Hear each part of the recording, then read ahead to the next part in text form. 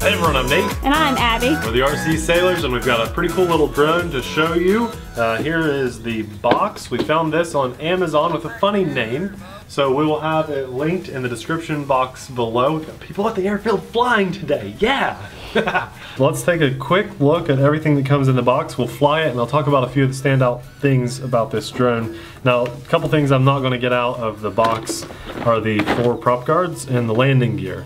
The landing gear, if you're going to fly with the camera, I do recommend that you put those on, but for today's flight, because we're losing our daylight, we're just going to fly without the landing gear. Save a little bit of time from putting that on, and we'll gain some flight time by not flying with those.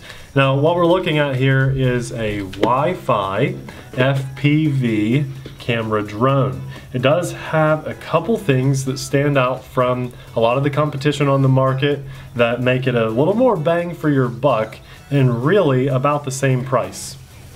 Those features are altitude hold, the fact that it does come with a decent looking camera. I find the lens on here to be very interesting.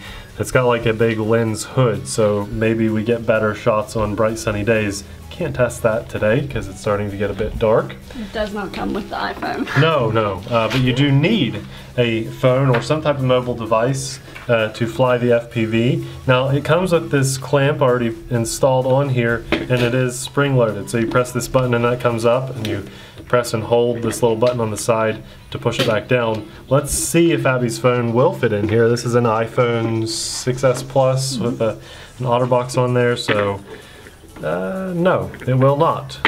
So that's a little disappointing. But if we took it out of the case, it looks like it would fit because it's super close. Pretty disappointing though when the phone won't fit in there. I don't know why they don't measure one of the world's most popular phones before they, put the clamp out. Now, one thing that goes with that I really liked that you do not see for phone Wi-Fi FPV kind of things is a lens hood or just a little shadow box. What this does is gives you some shade on your phone if it fit in here on a sunny day. Now, it's not really doing the job right now because... Not for my size phone. Right, and my phone as well. I also have a larger sized phone. This is a Samsung Galaxy Note. I think we got some fireworks going on up here. That's what I hear. Yeah, cool. And the Note in a Pelican case does not fit in there either. So a little disappointing, but if you have a smaller phone, it'll fit in there just fine. We also have 2 batteries that come with this.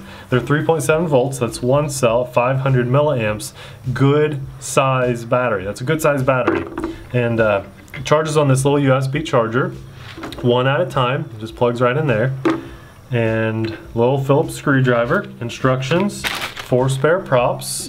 And I like the color of all this, the bright lime green and the black. This is a UDRC, usually a pretty good name brand in the toy grade hobby. So without further ado, let's plug the battery in, get it in the air, and see how it does. This is kind of nice. With the lens hood, it actually helps hold the phone, so kind of works. But everything is labeled, which is so awesome on the transmitter, and we should already be filming. So I'm gonna hit the auto takeoff button and see if it works. Wow, that's very nice. That was actually very nice takeoff. I like that a lot. I want to land. I'm going to hit the auto land button and do that again because I really like that. Abby, push that button. Well, they can't see me push the button. Here, I'll do it. This is just amazing. I'll be steering it a hair, but no throttle control. Watch this. Actually, I'm not even. So we're drifting a bit because of the breeze. Just a very slight breeze, but I can actually trim that up too, so let's just trim it. There we go. And that is just a perfect little hover. My Wi-Fi feed is very usable for Wi-Fi. I'm pretty amazed at that. Okay, now right there we got a little delay. So when it was really close, it looked really good. Now there's just a tiny bit of delay. This is actually really nice. It's flying extremely well. I'm not touching the throttle. The altitude hold on this is amazing. It's nice and quiet for brushed motors too. Listen, I'll stop talking for a minute.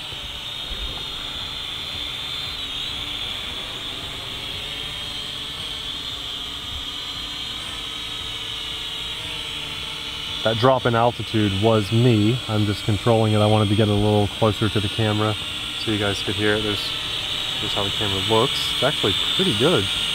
If this is any indicator of the camera quality, then I'm pretty impressed. Abby was watching the footage. So there's us. We're doing a DJI Spark selfie automated flyaway. Not really. It's a droney. A droney. Whatever. Because, you know, they came up with that name. Okay, this is really good. It shows the signal strength of the transmitter to the drone. There's telemetry going on there. It also shows on the transmitter, but on my screen I can see the signal strength, and when I went further away it showed it dropping. So that's really cool. It has the record time down there. I think you have different rates too, Nathan. Yeah. Okay, I need to test some other things out before the battery dies. This is a really nice drone. Do you want to test it out? I think you'd really like it. You test the rates out. You're good at that. Okay, so rates, I hit the rate button, and now we're definitely zipping along a lot quicker. Very nice. But the transmitter still says 50%. Yeah, it does. You're right. Odd. That's weird, but it's definitely zippier. Let's try this one more time. Okay, so it has mode 1 and mode 2, two different modes. And it tells you on your transmitter what mode you're in. Mode 1 is docile, which is what we're flying now. Well, what's the 50% mean? I don't know, to be honest. Oh, it's throttle. It's throttle. So as I hold it here, let me just show them so they know it was... Oh! Forgot that wasn't clipped on. I'm just going to set it down. As we're flying here, hopefully they can see this. The 50%, if I increase the throttle, see how it goes up? Cool. And then I decrease. Cool. That's what the 50% was. Okay, now I'm just going to leave your phone on the ground and hopefully it's still recording. Let me check.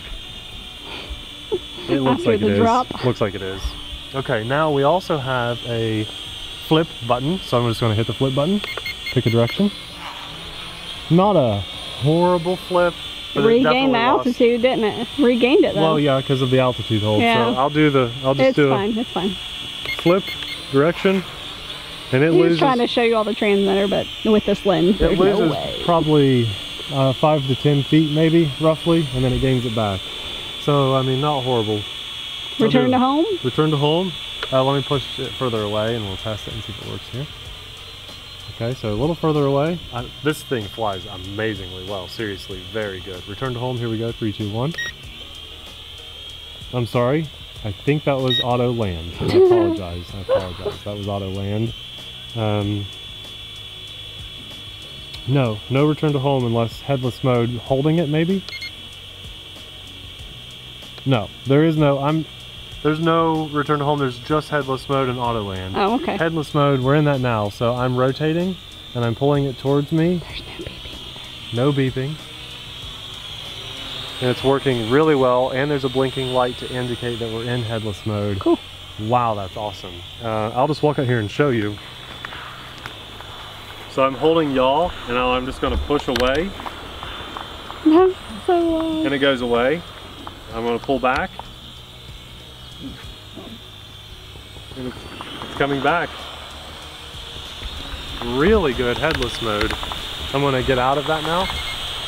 And I think I'm ready to pass the controls off to you. You're going to love this auto takeoff. I'm just going to do an auto land here. And I'll pass the controls over to you, Abby. All right, auto takeoff. This is Abby flying. Wasn't that really good? Yeah.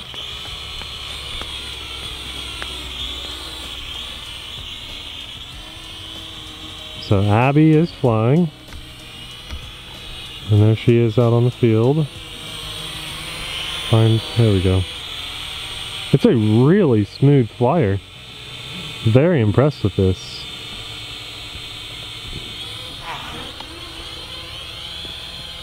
Flips loses a lot of altitude, huh? Yeah, how do you do rates? Rates is that little thing that looks like a speedometer.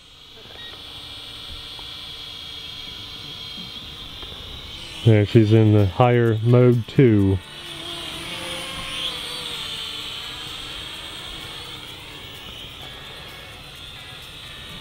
Yeah, this is actually a great little quadcopter. Really impressive. Very impressive.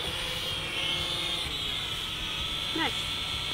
Nice and smooth, nice and quiet.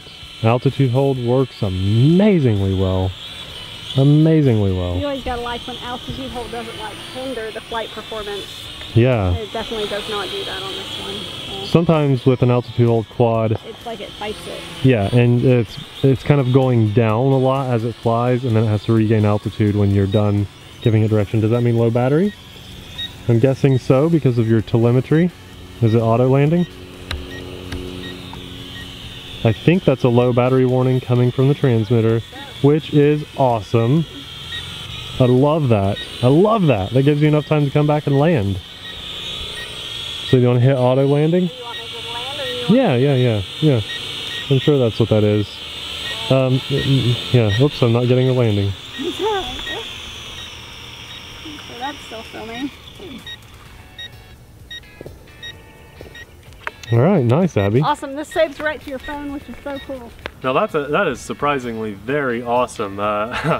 Overall, everything that's advertised on this works. The only disappointment, I think we'll just go ahead and get that out of the way, is the fact that a larger phone won't fit here in the phone holder. Now, I know a lot of people don't have larger phones, but you know what? A lot of people do. And I think that this is enough of a turn-off to some people that if you have a bigger phone like me and Abby, you probably would not want this quadcopter. But if you have a smaller phone, this thing is perfect. It has fairly good camera quality. The altitude hold was spot on, nice and quiet for brushed motors. Just a really nice performance quadcopter for an altitude hold Wi-Fi camera drone. Spot on. You could not ask for anything more. You could actually alter this to hold a larger phone. You could get one of those chip clip holders and mount that to your transmitter, and then problem solved. Very awesome. Again, what more could you ask for? Thanks a lot for watching. We'll have this linked in the description box down below. We'll see you guys in the next video. Bye.